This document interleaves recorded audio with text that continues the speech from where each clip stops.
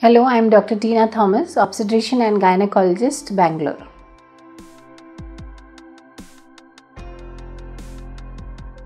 Bartholin cyst or abscess is commonly seen in reproductive age group women, and symptom is swelling, either painful or painless swelling at the labial ends or the vulval ends. So basically these are swellings or infections or inflammation of the Bartholin gland.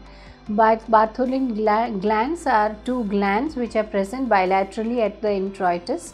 They discharge fluid all along the labial walls. So these Bartholin glands rarely get infected, or they collect fluid, and that is when they form a Bartholin cyst or an abscess. Now a cyst would be just collection and painless, but an abscess would be painful. Definitely Bartholin cyst or abscess needs treatment, and you always have a medical management for that. So antibiotic treatment has to be given and probably continued for a week till the Bartholin cyst or abscess disappears.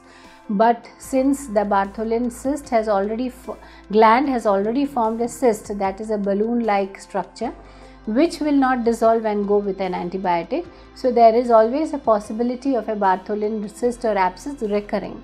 So if there are multiple recurrings of Bartholin cyst or abscess, then it is better to do a surgical removal, marsupialisation, or the entire removal of the gland. So these are required in case it is recurrence, but 1 or 2 episodes which can always be treated by medical line of management, which is antibiotics.